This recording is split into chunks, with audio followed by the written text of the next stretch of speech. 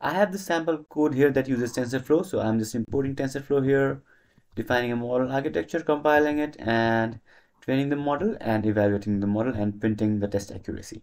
So if I try to run this code using this button on VS Code, or if you're not using VS Code, I can just open command prompt here, or if you have terminal, it will be the same. So inside my project directory, if I try to run this code, as you can see, I get this error that says module not found, error, no module named TensorFlow. So this is because TensorFlow is not yet installed. So let's see how we can install TensorFlow and run this code. So to install TensorFlow, just type this command,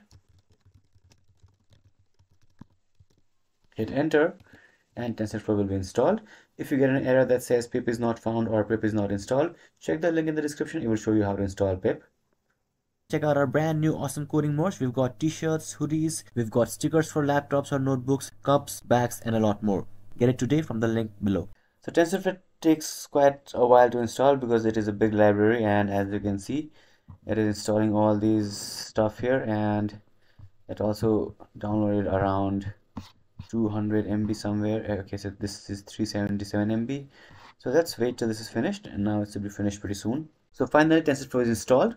Now let's try to run this again, and let's try this command again.